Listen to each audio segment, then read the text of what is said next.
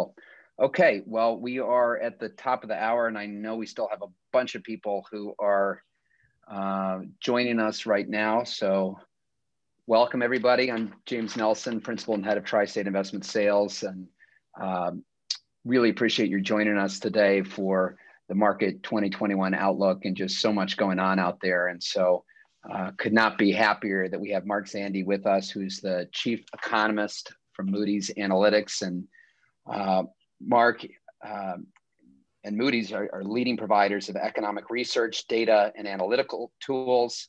Mark also co-founded Economy.com, which Moody's purchased in 2005. So maybe, Matt, we can put the link for people to sign up for the newsletter there, but some really great information there, and a great tool. And I know, for one, you've got a breakdown of the latest stimulus proposal, which I know we'll be getting into shortly. Mark is also on the board and the directors of MGIC, the nation's largest private mortgage insurance company. And you're a trusted advisor to policymakers and an influential source of economic analysis for business, journalists, and the public. You frequently testify before Congress and have had regular briefings on the economy for corporate brands, trade associations, and policymakers at all levels.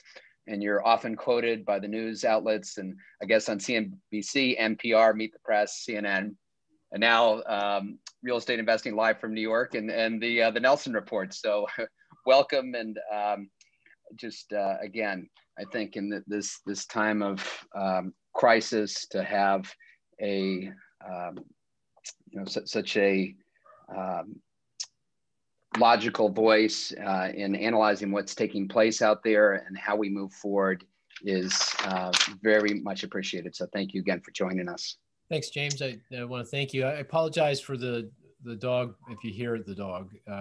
He's a little older and a little senile, and there's just nothing we can do about it. So no worries. No worries at all. So why don't we start by kind of putting this all in context before we jump into the present, coming off the heels of COVID, the global shutdown, truly unprecedented times. Have you ever seen anything like this in the past? Can you correlate this to any crisis? And if so, what could we learn from it?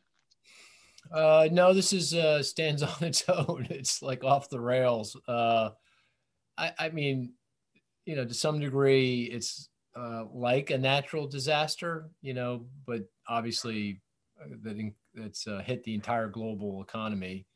But the same kind of dynamics, economic dynamics, a hurricane comes in to Florida, has this supply side shock, it knocks businesses out, and then they get back up and running, and money support comes in from the federal government, insurance companies, and you get this burst of activity, and over time you recover what you lost.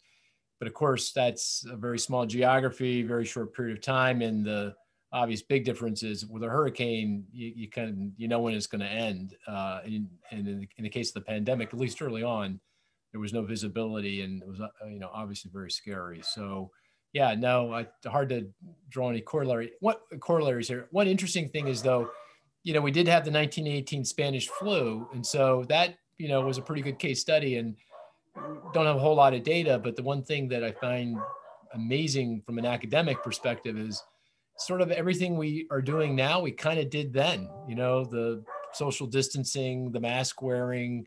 We've kind of figured out that you needed to be outside, don't be indoors. I mean, there's pictures of school kids in Boston in the middle of winter being educated outside because people figured that out. People got tired of the social distancing and the self-quarantining and the closed businesses. And, they started going out again. And that's why we had second and third waves. So there was actually a pretty good case study there, but, not a lot of economic data to fall back on. And of course we had World War I at the same time. So it made it a little more difficult to interpret. Mm-hmm.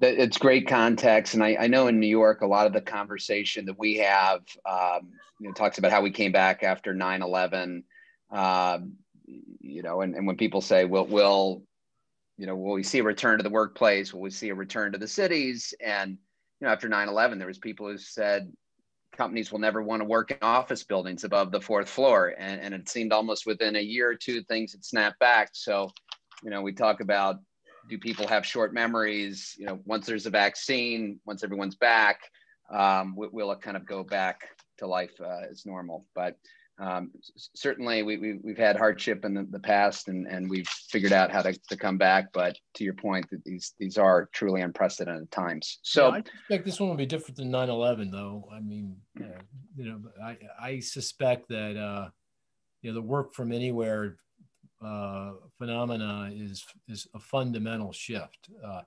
Not that there won't be some pendulum swinging back here, but just to give you a statistic, I mean, prior to the pandemic, and this is data from the Bureau of Labor Statistics, less than 10% of the workforce worked consistently from their home.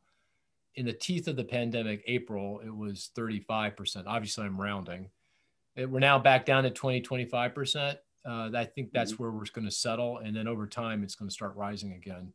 So, I do think we will see work from anywhere be a long-running structural change as a result of the pandemic that has all kinds of implications, obviously. So this feels more real to me. And in the case of 9/11, I suppose that actually would have been more fundamental, more structural if there was another terrorist attack, right? We only had that one, really. And so people kind of faded away from consciousness and concern. But if you had another one or two or three of them, that might have been more fundamental as well. Very true. Very true. So would love now to jump into the current day and age, and the stimulus is on the top of everyone's mind. And I was on a call yesterday with Congressman Gregory Meeks, said although the House had proposed the 2.2 trillion, I guess at one point President Trump had talked about 1.8 billion. Sounds like what we're looking at right now is 900 billion, which he did say was really for the next 4-month period. Based on what I saw in your report on economy.com, you said this still might not be enough. So maybe talk a little bit about the stimulus that is being contemplated now. When do you think this is going to happen, and what's going to be the impact on the economy? Well, let me say I've been wrong about this. I mean, I had expected that lawmakers would get it together before the election and pass another rescue package.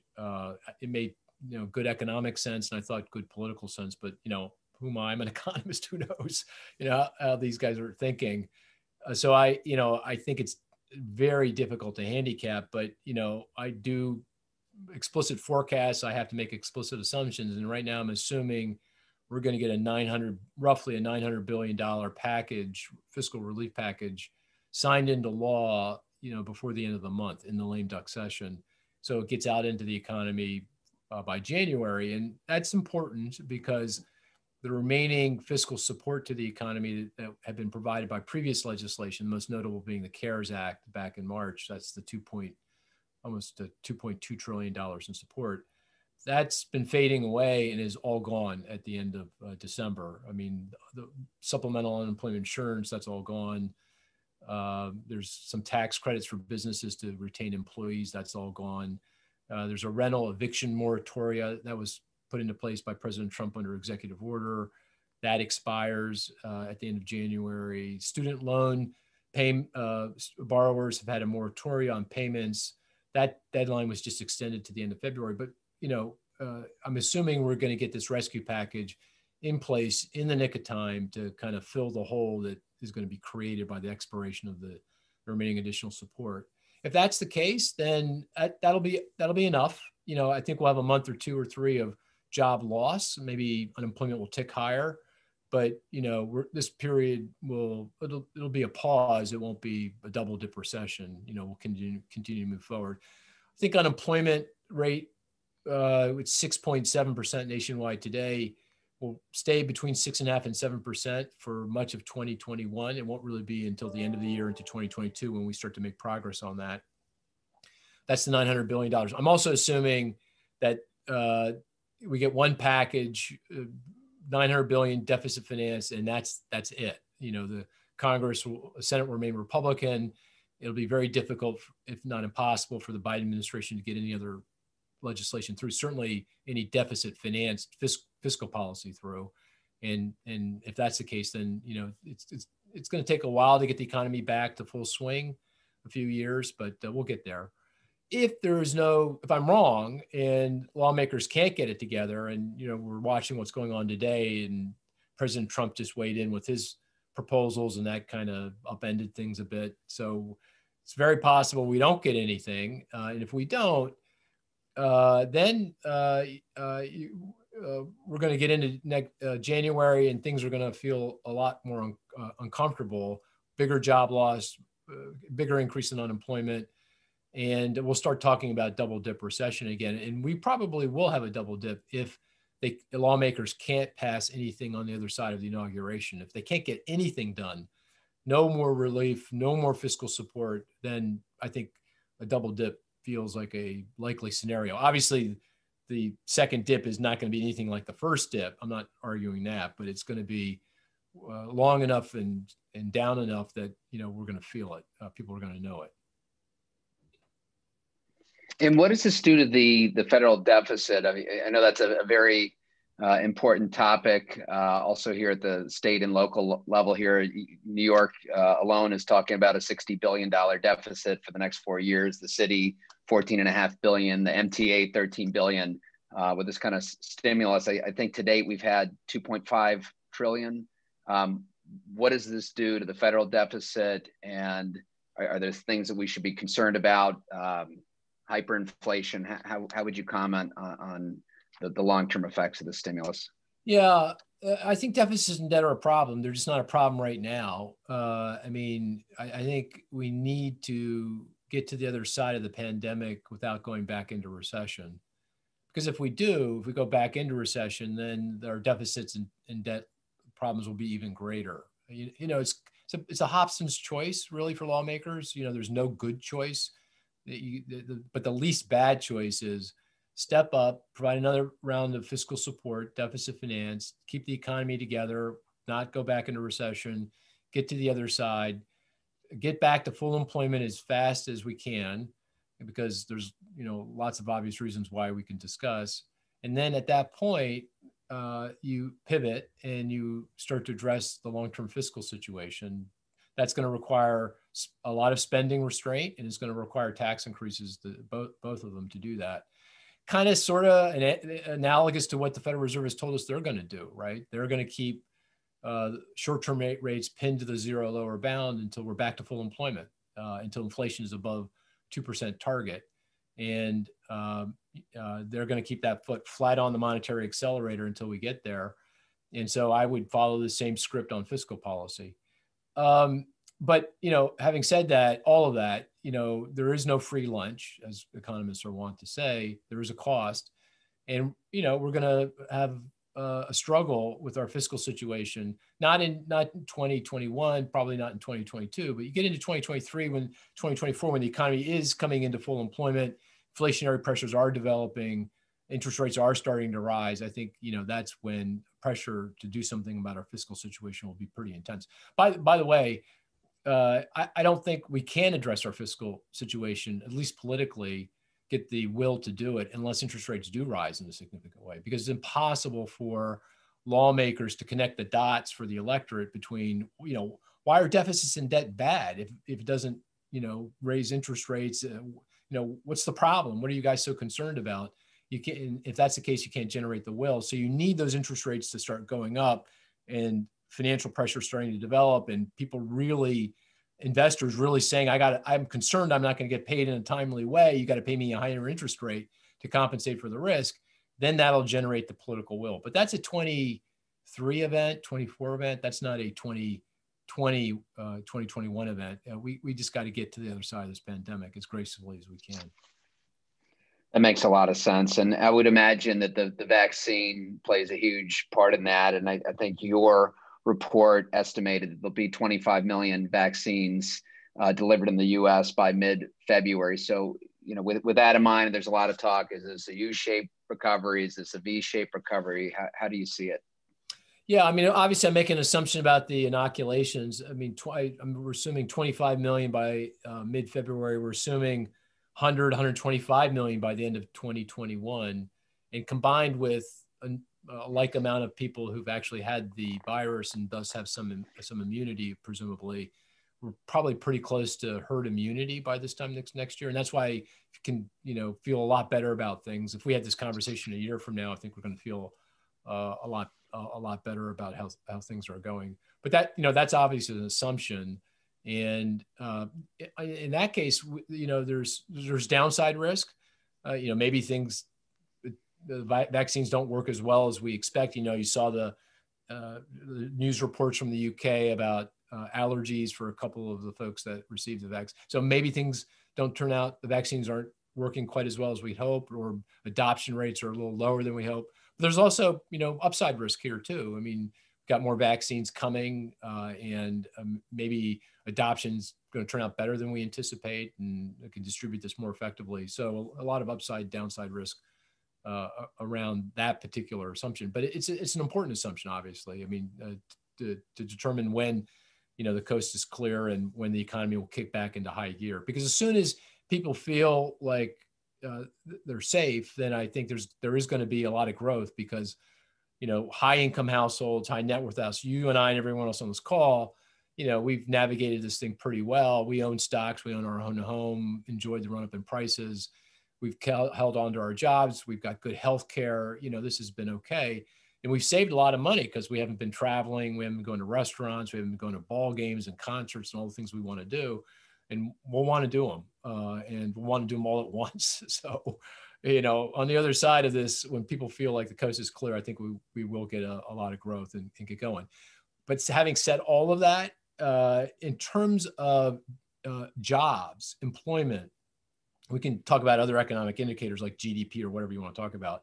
But in terms of jobs, which is kind of sort of what most people focus on, it's not a V. We're down 10 million jobs from the pre-pandemic peak. We lost 22 million back in the recession. We've gotten 12 million back. We're down 10. I just argued that we might see some job loss in the next few months.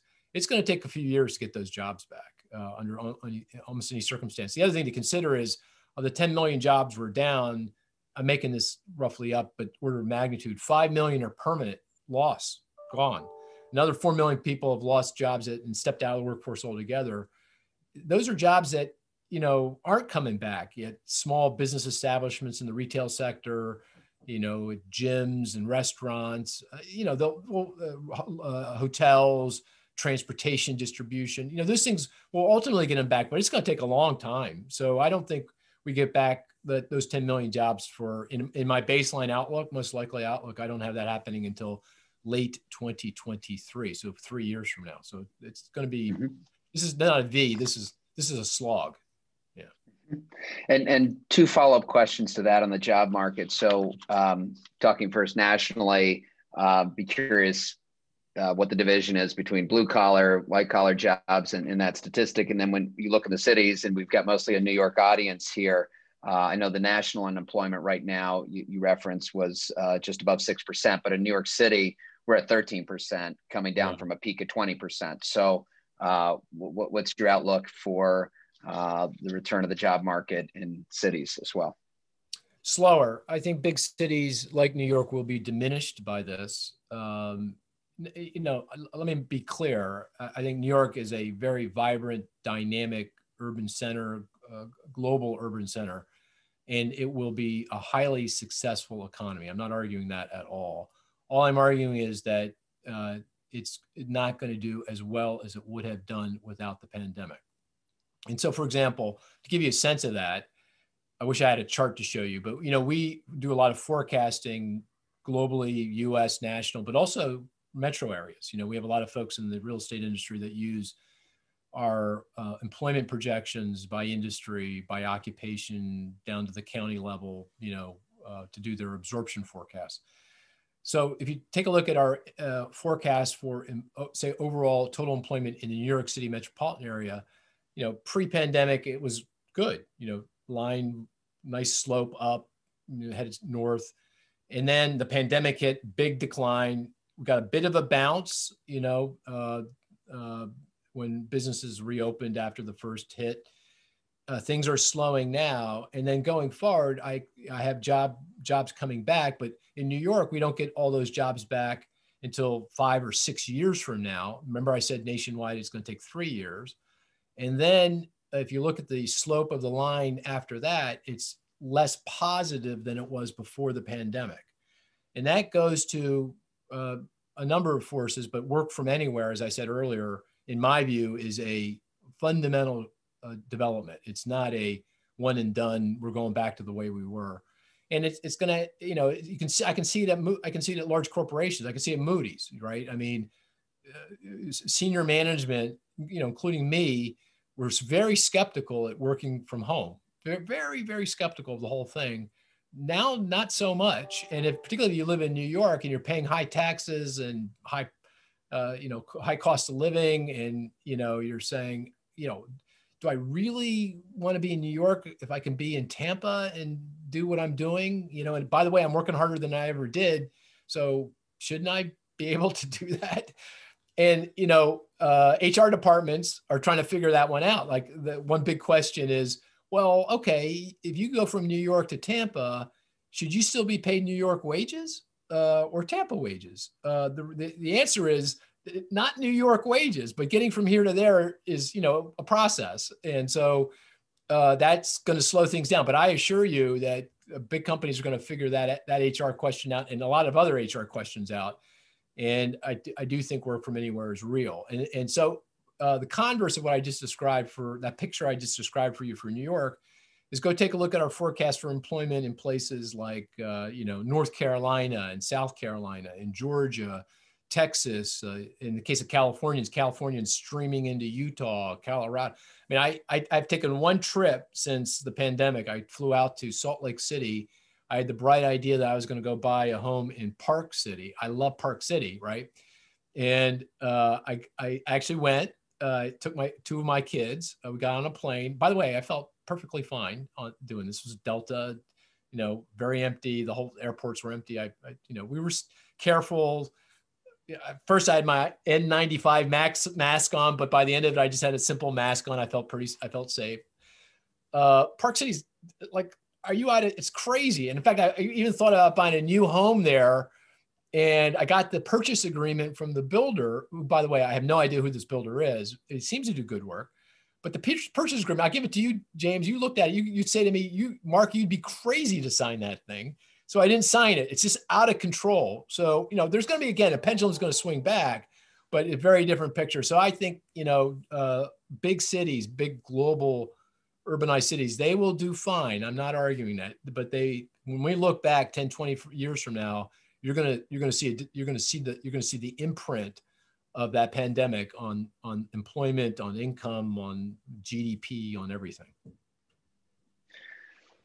Wow. So I appreciate you sharing that story. And I think you're probably, you know, smart maybe not to pull the trigger. In what you I'm bummed though. I'm bummed, you know, James. I wanted that place, but you know, geez, you know. Well, I'm sure there's plenty of empty hotel rooms there now as well. But yeah, one of the questions on the list was this boom in the suburban home market. And it's interesting. I mean, we speak to our offices across, we have 60 offices across the US, and talking to some of our leasing brokers in the suburban markets, they're telling us that, yes, absolutely, we are placing city offices, opening up satellites, but they're small. First of all, these are 10,000 square foot leases, usually just for a couple execs, and they're short-term in nature. We are not seeing a mass exodus of large companies. I mean, you might say, well, James, what about Goldman Sachs that just announced leaving New York? And you know, clearly that there are some exceptions. And again, let me clarify. Goldman Sachs is not entirely picking up and leaving New York. It's just one of their divisions. But you know, the point being is the suburban home market, there's no denying that has certainly picked up both on the rental side and the sales side. So what is your take on that? Do you think this is just a moment in time where you've got everyone moving out to the suburbs, and once the jobs open back up in the city, they'll head right back? Do you think it's a mix of the two? How do you see that playing out? Yeah, I mean, there will be a swinging back of the pendulum, no doubt. I mean, you know, things have swung way over, and, you know, people were in the middle of the pandemic. People have felt fearful. They did want more space. So they have moved out, but once things normalize, a year from now, they're going to go back. That pendulum is going to swing back. I'm just arguing it's not going to swing all the way back, and it's not going to swing back, with the same force that it has historically. So suburbs, exurbs, smaller cities and towns are going to benefit from this longer run, and big urban areas are going to be diminished by that. And that has we talked about the geographical implications, but it has real estate implications too. I mean, I do think single family wins relative to rental. I think it does diminish office demand, shifts the kind of office that will be demanded, but also probably reduce absorption. There has been some reasonable conversation around, well, maybe you need more square footage per employee. I don't think so. In fact, just the opposite. I think, people aren't going to be using spaces as much or as frequently, and businesses are going to be able to reduce the amount of space per employee. It has implications for retail, obviously for the hotel industry. The other obvious, in my mind, fundamental shift is business travel. Again, the pendulum will swing back when people can travel, but there's no going back here. There's not. I just don't see business people traveling to the same degree, because what we're doing right now, we're getting really good at, and it has a lot of advantages. I mean, I have 250 economists that work for me around the globe, and I would spend time flying, and they're New York, London, Prague, Dubai. I'm going in that direction. Singapore, Sydney, Tokyo, Shanghai, Tokyo, Portland, Orange County, California, Toronto, and here at home, Westchester, PA. I spent a boatload of time, visiting those folks. And by the way, every one of those places the culture was a little different, a little bit different. There wasn't a lot of communication. They would, they'd even create their own software, to solve problems. Now we get on a Zoom call, and I got everyone on the planet on the same Zoom call. Not exactly right, because it got doing London and or what is it?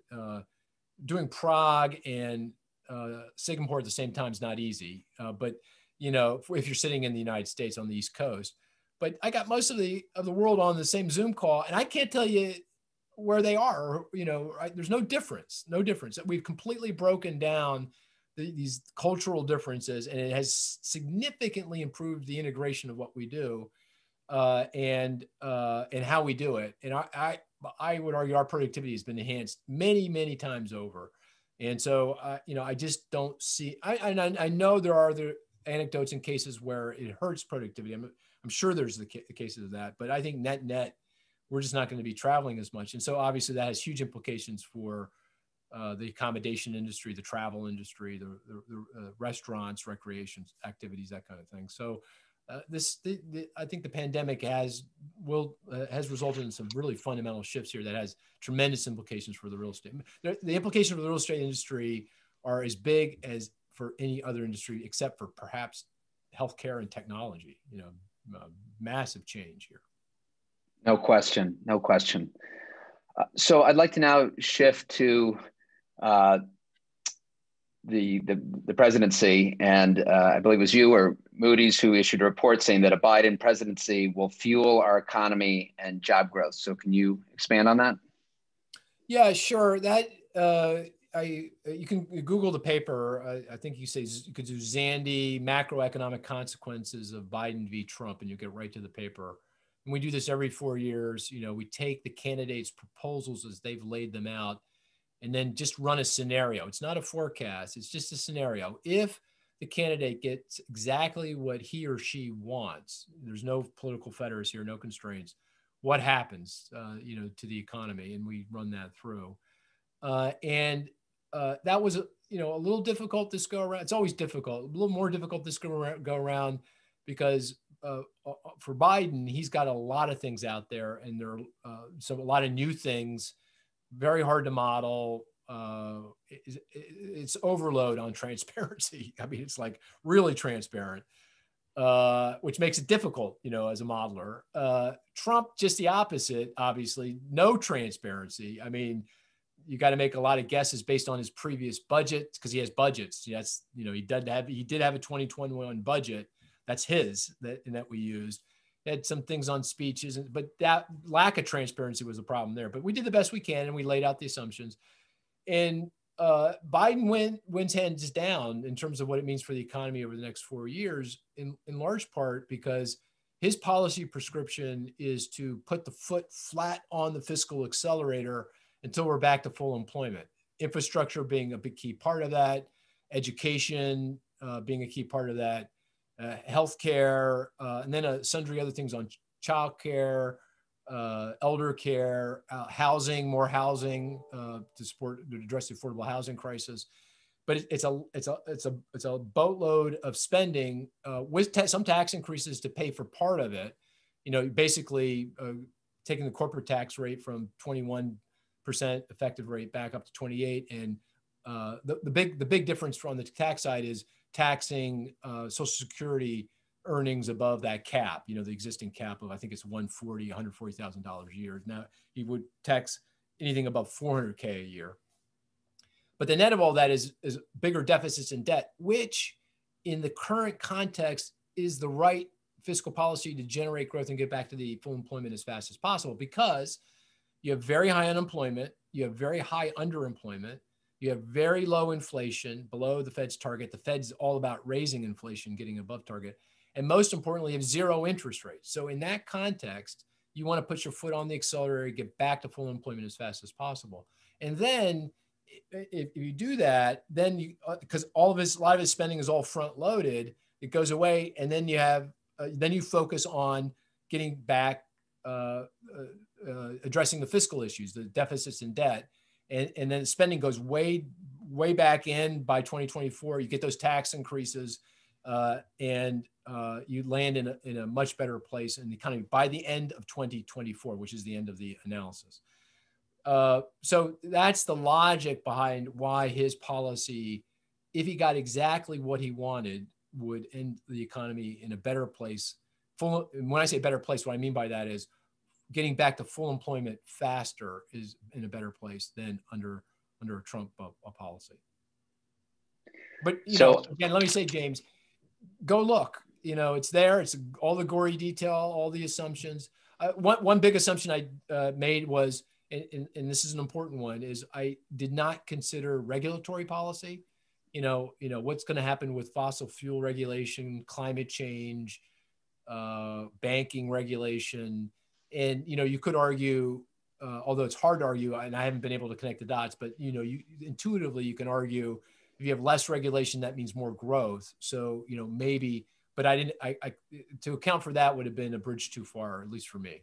Yeah. And that answers part of my next question. And I guess it's a sign that you've arrived when the Wall Street Journal writes an op-ed addressing one of your reports, but they did reference that they thought, yeah. They thought, well, to put it politely, they said that you underestimated the impact of higher tax rates. And I think you just mentioned the regulation piece, but and anything else you would have to say about the impact of the higher tax rates? Yeah, well, on regulation, I would defy anyone to point to a rigorous academic study, peer-reviewed study anywhere that has been able to connect the dots in regulation and growth. I mean, the key thing, and I'm talking now to you as a business person, I started my own company and I sold it to Moody. So I've been a startup, a good-sized small company. I had 100 employees roughly, if I remember correctly, when I sold to Moody's, and now I'm part of a multinational. So I, am a business person, as also as an economist. And speaking to you as a business person, and I have operations everywhere, so I know regulation from everywhere. Mm-hmm. I don't care what the regulation is. All I care about is you tell me what it is. If I got bright yellow lines, I can navigate around anything you throw at me. That's all I care about. I want certainty around the regulation. The regulations themselves, I mean, sort of, maybe, but generally it's not a macro economic event. On taxes, the kind of tax rates we're talking about, on corporations particularly, but also on high income individuals, the impact is negative, all else being equal, on the economy. I would not argue that it's positive. All else being equal, it's negative, but it's a very, very small negative. And by the way, I am not outside the mainstream here. The mainstream is the Congressional Budget Office, the CBO, the budgeter nonpartisan organization. They are consensus. They go and they took a look at all the academic studies on all these things. They bring it together and they say, okay, what's kind of sort of in the middle of the distribution of all these studies? That's what we're going to use when we do the budget forecast for the United States.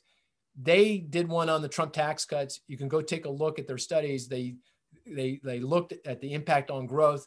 They even have tables with my growth expectations, Goldman Sachs's growth expectations, Penn, Wharton, Model X. Anyone who does this for a living, they brought it and put it in one table. And I tell you, we're all the same. It's a small, small negative impact. And just think about it for a second intuitively. And again, I'm speaking to you as a business person.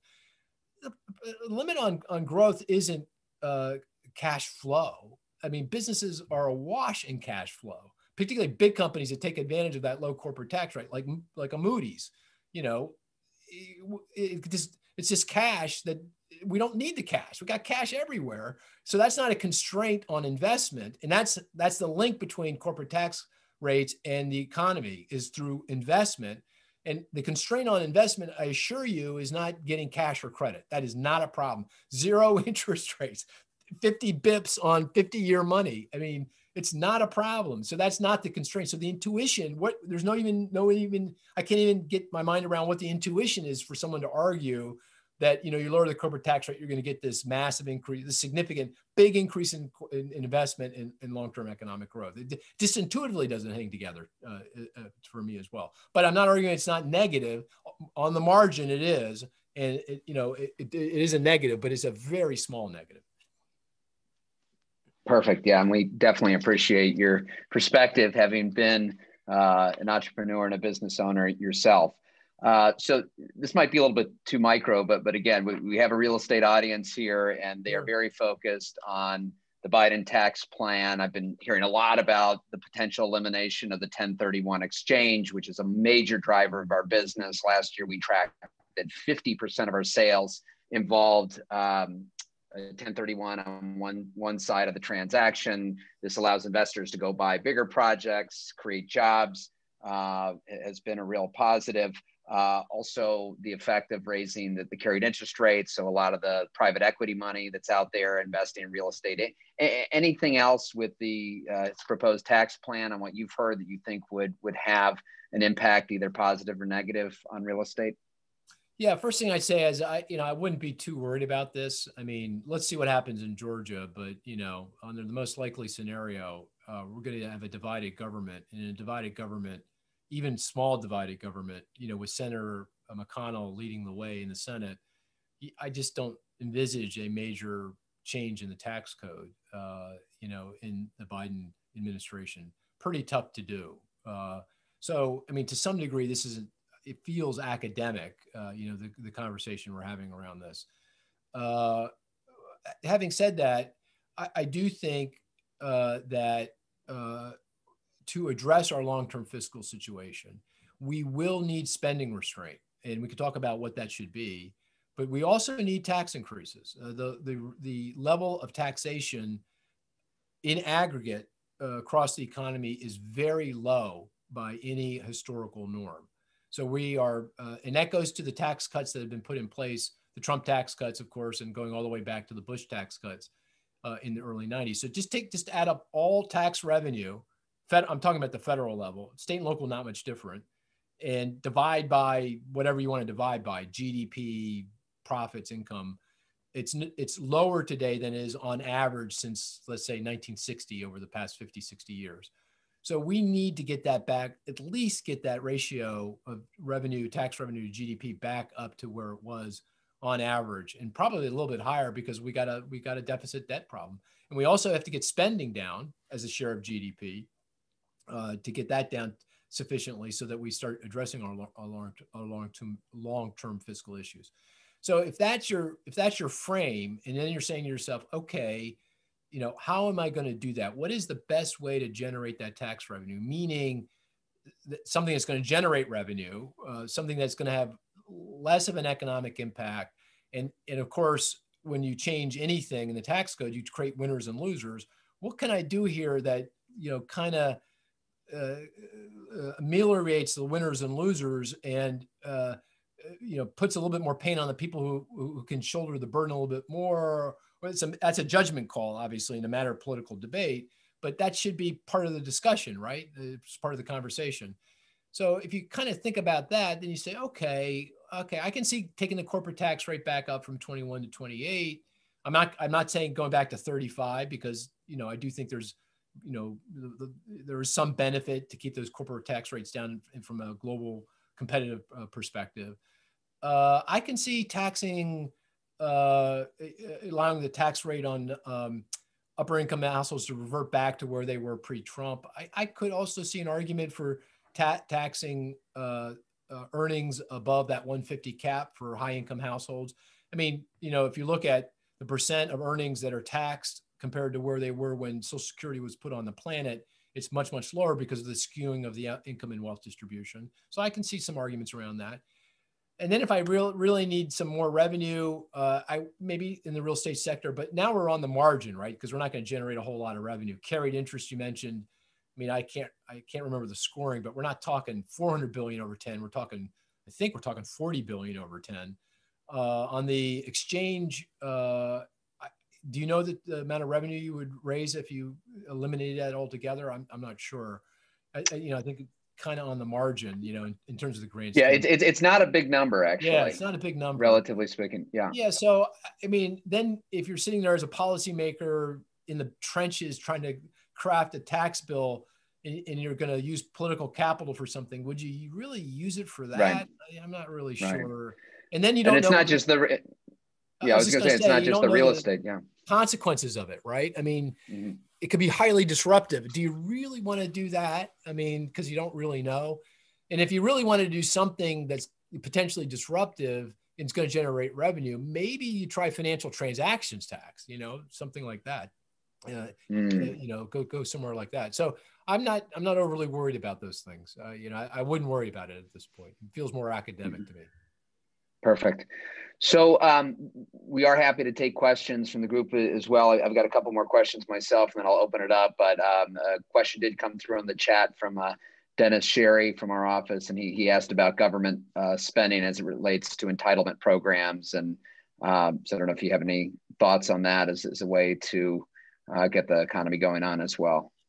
Yeah, I mean, the key entitlement programs are Medicare and Medicaid, right? I mean, Social Security, that's not a big deal in terms of what it means long term. And there, I think I would fully fund Social Security at the current level of benefits, just because you've got some very hard pressed low income households that rely on Social Security, and you can easily, if you narrowly focused on that payroll tax increase for upper on earnings of above 400K, if you put that into place, you've paid for Social Security by itself. So let's just put that aside. I think I'd leave that alone. On Medicare and Medicaid, that goes to healthcare costs. So it's really about focusing on, the cost of healthcare. And there, I think we need to take another crack at healthcare reform and make sure that, we do that right in the context of what we've learned with the ACA in place now for coming up on a decade. So we've got enough data points to really, I think, get a better sense of what's been working, what's not been working when it comes to containing the cost of healthcare and providing good quality healthcare to a broad set to our entire population. So I think that's where the money is and where we should be focused. But I do think we need to entitlements, meaning Medicare and Medicaid, should be we should be focused on that like a laser beam, because that's where the money is, and that's where, if we're going to address our long-term fiscal problems, that's what we're going to have to address. No doubt. So now I'd like to talk about what a Biden presidency will mean for the blue states, and especially New York. So I believe this current stimulus, I think there was 180 billion carved out for the states, which again, that doesn't, I mean, I just said that the New York State's deficit alone, I think is 60 billion over the next 4 years. But how do you see that? I mean, I would assume a net positive with the Biden presidency to states and certainly cities like New York?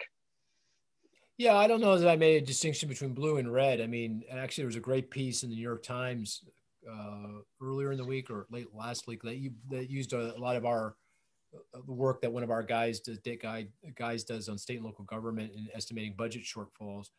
And the point of the article, and I think it's right, is the budget shortfalls are as a share, as a percentage of total revenue or the state's GDP, or scaling it to the size of the state, are bigger in red states than they are in blue states.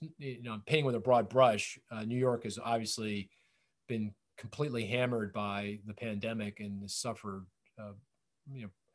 as much as anyone from the pandemic, at least to date. This is still a script being written. But other states, every other state is suffering budget shortfalls, and red states have been particularly hard hit, particularly states in the energy country, right? Because the collapse in oil prices and other commodity prices really is because they rely very heavily on severance taxes and other forms of taxation on the energy sector, and they've been hammered. So this is not a red-blue thing. This is a nationwide thing, and I think it's very important to provide support to state and local governments and it's tried and true, because support in every recession, because as you know, state and local governments have restrictions on their ability to go deficit finance their activities constitutionally. So they rely on the federal government to step in and provide help when times are tough, like the current time. And every recession that's been the case, and it's worked very, very well. There's a lot of academic research that shows how important that is and how effective that is in supporting economies. And there it's very intuitive, right? I mean, if state and local governments can't get money, then they have to cut people. And think about the people they're cutting: teachers, fire, police, emergency responders, healthcare workers, people you need at any time, but particularly in a crisis like a healthcare crisis. Then they go and cut programs, for housing and food assistance and, things that low income people that are, on the fringes really desperately need. And then they cut services, things that everyone uses, police and fire and trash collection and, the gazillion things that people don't even realize state and local governments provide until you actually need them. They're there for you. So that it doesn't make a whole lot of sense. So you would think you would really want to ante up and help, and particularly given that this is ecumenical across blue and red. There's no difference here. 180 billion. If you asked me 6 months ago how much, I probably double that. 180 billion.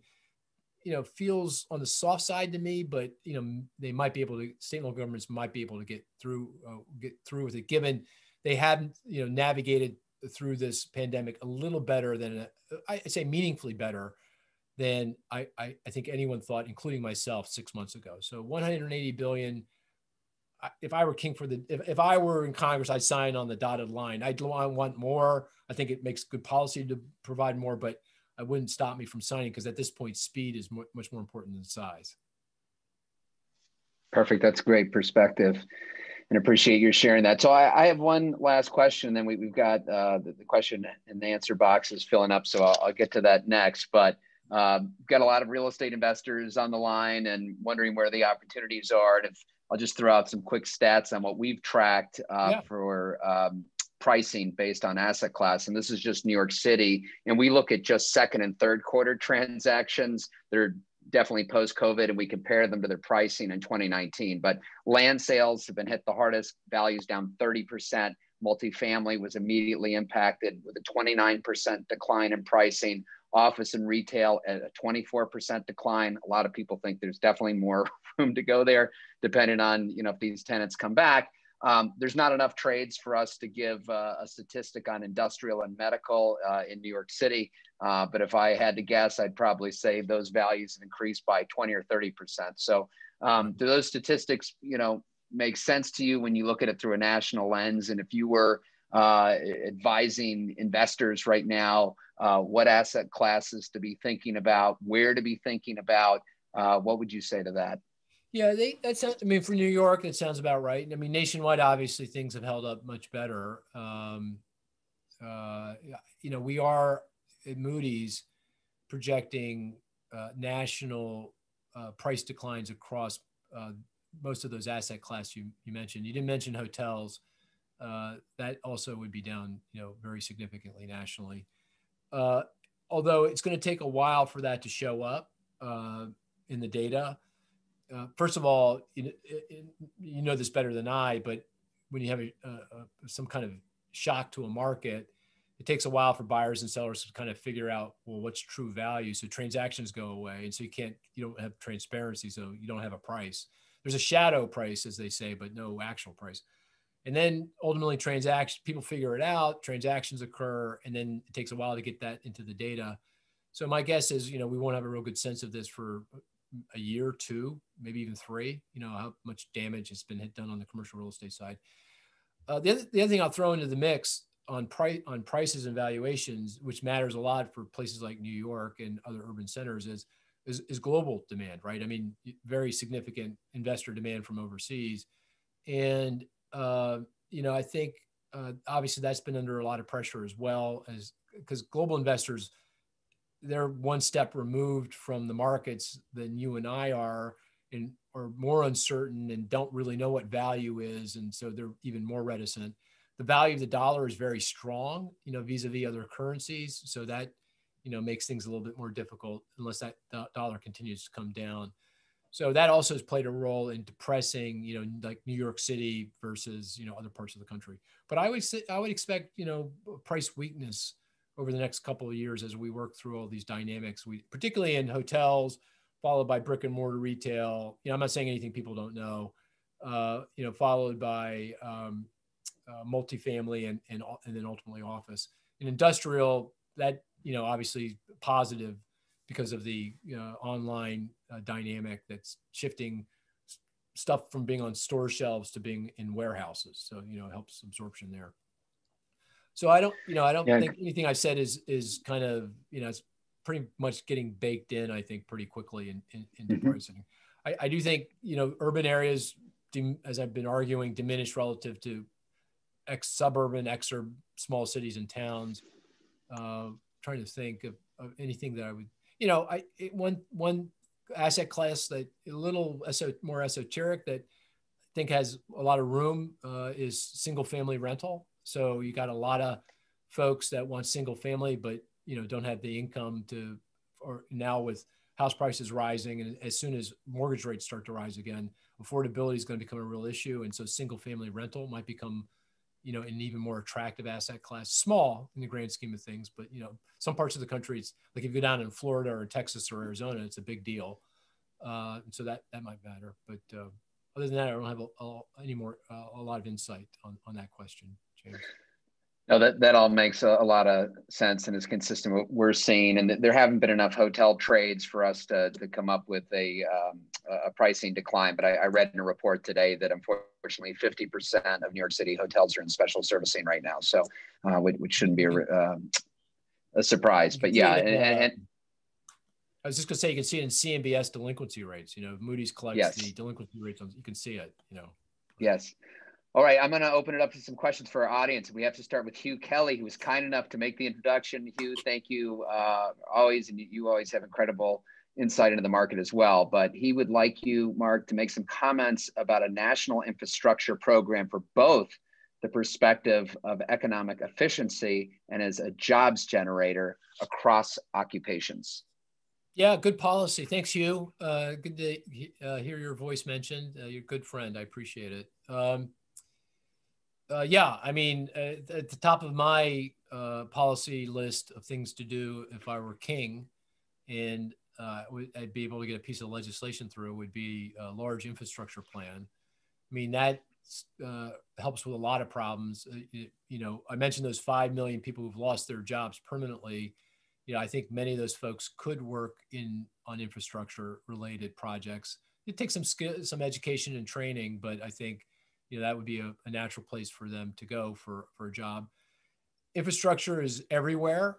We need infrastructure everywhere. So it's a jobs program, not only for New York City, but the suburbs of the city, the exurbs, the rural areas. And we have a problem, an unemployment problem from coast to coast, every community. And it would be helpful in doing that. And then obviously, long run, infrastructure is key to the economy's long-term productivity growth. It makes businesses more productive. I mean, if people have to sit in traffic getting to work, it reduces everyone's productivity. If they, have poor internet speeds, that reduces everyone's productivity. If kids don't have access to online schooling, that reduces productivity. Coming on the Acela into New York and getting stuck in the New York tunnel, that, come on, hand me a break, so come on, that's just nuts. So housing, you've got a massive affordable housing problem for low-income households, kills productivity because these workers have to live way out, commute, come in for where the jobs are. They can't do it in many cases, right? Because they have childcare, they have commute costs, and it's just not economical for them to do it. So that feels like a slam dunk to me. I mean, I could take a dart, throw it at a map of the United States, and within 2 miles of that circumference of the radius of that dart, I can find a project with a return, an infrastructure project with a return that's higher than zero. I can assure you I can do that. So go borrow money at zero, or let's say, okay, 100 basis points, 10-year treasury yield. Go borrow 100 bips. I assure you, you can find projects that have IRRs that are 10 times that. So why aren't we doing that exactly? Number one on the top of the list. And make it big, please, Like the sound of that. Well, we only have time for one more question, but it's kind of along these lines to your last point. And Chris Malling from our LA office wants to know how long these interest rates are going to be sticking around for. And I will say that has made the buying opportunities today unprecedented. One of the things that I wrote about, my December white paper that you all can find at aytristateinvestmentsales.com was called Buy New York City Now, and talking about how our pricing, not only is it below where we were last year, but we're at 10-year lows. But 10 years ago, the 10-year treasury was over 200 basis points higher. So if you look at where you can borrow money today and looking at the power of that cash on cash return, these returns are truly unprecedented. So with that in mind, Mark, how long are we going to be enjoying this, close to zero interest rate environment? Yeah, it sounds like a great piece. I mean, can you send me the link? I'd love to. Absolutely. If I'm able to get access, I'd love to read it. Well, I think the Federal Reserve is going to manage interest rates, both short and long, until the other side of the pandemic, until, we're really on the other side of the pandemic.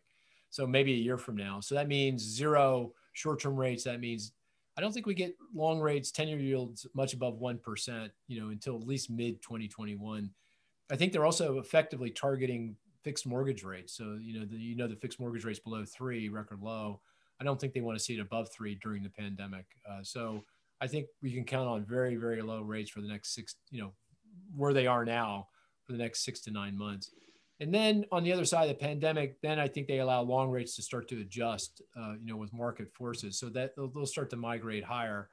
By the way, they'll keep short rates, as I said earlier, pinned to the zero lower bound until we're back to full employment, which I argued earlier is 3 years from now. So that means the yield curve is going to get a lot more positively sloped here over the next 3 years. I will end this way. I'm a little controversial, and this goes to some of my nervousness around CRE and pricing. I suspect, I'll catch it this way.